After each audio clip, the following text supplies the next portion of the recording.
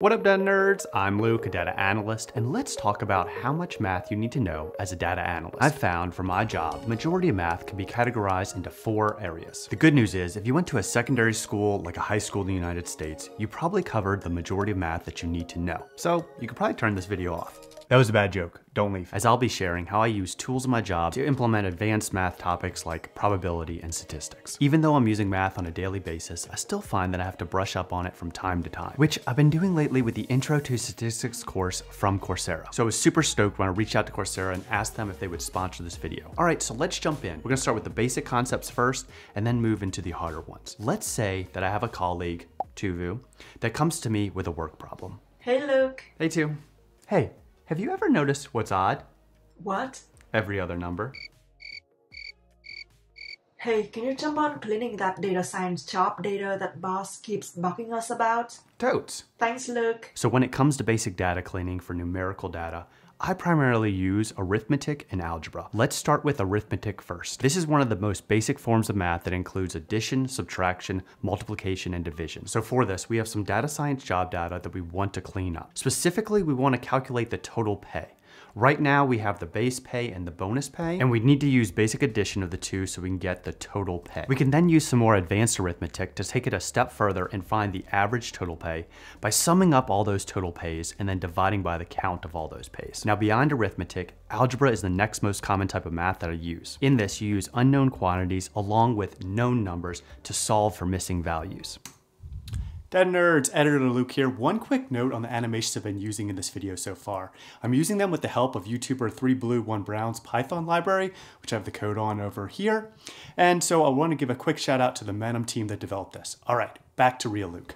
So in the case of this job data, let's say that we're trying to calculate the percentage a bonus is of the base pay. We would need to use algebra to rearrange this formula to solve for that bonus percentage. Once it's rearranged, we can plug this into Excel and calculate that percentage. And this basic math, along with a lot of the other concepts that we'll cover today, can really be performed in any data analytics tool. So I'm using Excel now, but I'm gonna go into other tools as well. Now, because I use arithmetic and algebra on a daily basis in my job, I really feel that most people have the skills necessary to start in data analytics. Hey, Luke, let's now get into some EDA using some descriptive statistics. Statistics, nice. Hey, did you know that 63% of quoted statistics to prove a point are made up on the spot? Is that true? It's gotta be. I read it in a quote. So let's move into the next major form of math used, and that is descriptive statistics. This is used to summarize a set of observations in order to provide context with small multiples. In simple terms, our brains weren't meant to comprehend thousands or even millions of rows of data. We need these descriptive statistics in order to provide these generalities about the data. Now, in things like Excel, you can use something as simple as a formula to calculate these type of values. But if you've seen my recent Excel video, you know I prefer pivot tables instead. With this, we can dive even deeper into these summary statistics and can identify things like the average pay of a data analyst, in general around 90,000, or if we break it down further for entry-level data analysts, we can see that it is around 74,000. But honestly, when I get into larger data sets, I prefer to use tools like SQL, Power BI, or even Python. Let's jump into SQL next. And for this, we have access to this job data in a database. I can easily write a SQL query to look at the different statistics I care about. And once again, I can even get to the average pay for a data analyst, regardless of experience, at around 90,000. So what these summary statistics help me do is better understand how the data looks, whether it's a few lines or a million lines, but more importantly, does the data make sense and is there any bad data in it? But statistics like min, max, and average don't always tell the full picture. Hey, for the next step in analyzing the data, let's get a bit more advanced with probabilities. All right, let's get into probability distributions. And I'm not gonna lie, I had to do a little bit of review prior to this video to beef up my knowledge on this area. So for this, tools like spreadsheets, viz tools, and even programming languages like R can analyze this. But for this, we're gonna use Python because I feel like there's an abundance of resources and I can do this more easily with this tool. So I've loaded this data into a Jupyter notebook, calculated the total pay, and then plotted a histogram of the total pay for data analysts. So what is this histogram showing? Well, the highest bar here shows that for the count of around 200 jobs, the salary is around 85,000. Now here at 50,000, there are only around 20 job postings.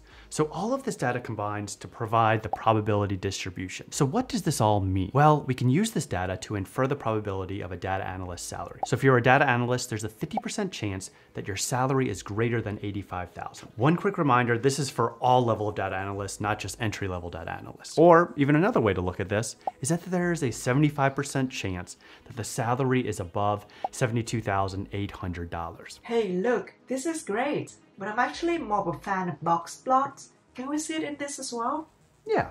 Now, box plots, also known as box and whisker plots, are great at showing the 5 most important attributes about a data set, quickly and also visually. Take, for example, the total pay of data analysts. We can quickly find the median, minimum, and maximum, and also understand where the majority of the salaries reside within that 25 to 75 percentile. Now, because of the simplicity of this plot, I can more easily explore the job position level of data analysts. And we can see the median salary for entry-level data analysts is around $70,000, where those for mid to senior level are around $100,000. And so yeah, I tend to agree with Tu on the usefulness of these visualizations. And I don't really get into more than the basics of probabilities for my job. Someone like a data scientist may get more into exploring what distribution fits this data better. You know, they really should be using a Poisson distribution for this instead. What's a croissant distribution? And I feel like understanding the basics of probability and statistics are good enough for my job. And this actually leads into the sponsor of this video, Coursera, and more specifically the course I took to refresh my knowledge on all this. Working as a data analyst, I can comfortably say I use math on a daily basis. I've worked on some teams where I'm the most knowledgeable person in math on that team. Because of this, I'm having to break down and explain my models and calculations, basically like teaching. But I've also been on teams that I'm not the most knowledgeable, and I've worked with people that have like PhDs in math. So I'm having to go through and actually defend my models and calculations to them. Either way, in both scenarios, having a core and basic understanding of mathematics is key for the job. Because of this, I think this Introduction to Statistics course from Stanford University on Coursera is not only great for veterans like me that want to refresh their knowledge, but it's also great for beginners. It not only covers and goes into detail with statistics and probability, it also goes into a lot more reasoning and theory behind these mathematics. So you have a stronger foundation in not only explaining your work, but also defending your work to those math nerds. So use the link in the description to check out the course, and those that finish are awarded a certificate of completion. All right, so thank you Coursera for sponsoring this video. Let's get into the last major concept to cover. Now that we're done with data cleaning, EDA, and analytics, let's get into predicting some data. Oh, I like this. So let's try to predict data analyst salaries. Yeah, by the way, did you know I hate statistics jokes? Really? Yeah, they are all mean. Get it? Mean as in average. Ah, I regress. No, too.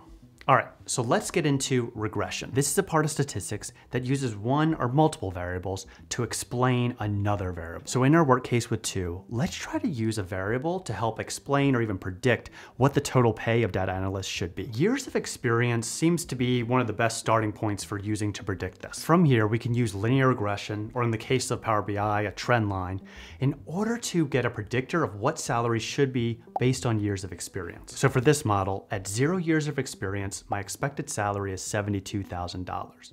And at 10 years, you would be making $117,000. Checking this estimate against Glassdoor, we can see this estimate is actually pretty close, with each average salary being around $73,000 for entry-level data analysts. Now with these type of models, you're far from done here. You need to still take it a step further. In this case, I would look into metrics like R-squared, which can help explain what percentage of the years of experience were explained by the movement in salary. Where 1 would be a perfect score, and it can be directly explained and has a high correlation, and 0 is quite the opposite in that it isn't explaining it very well. Well, in the case of our model right here, it's actually not that good. It's only around 0.11. Now I need to take it a step further, understanding how this R-squared correlated to this graph, and then from there identify and explore new and different techniques to potentially model for this. Or maybe my dad is just bad. Please, no! No! Hey Tu, so you've obviously had a lot of experience with data analytics. What would you say are areas that are important or maybe not so important for data analysts? Generally, from my experience, I didn't really use a lot of calculus as a data analyst, mostly just enough to understand how linear regression works. Also, not so much discrete math. I think it's more relevant for people who do a lot of machine learning or software engineering. But I do use a lot of descriptive statistics and probability distribution almost on a day-to-day basis because they are really the main tool to help us explore, summarize, and understand the data. Alright, so big shout out to Tuvu for helping me in this video. And another disclaimer, I watched her video on mathematics and data science, so go be sure to check it out. Alright, as always, if you got value out of this video, smash that like button. With that, see you in the next one.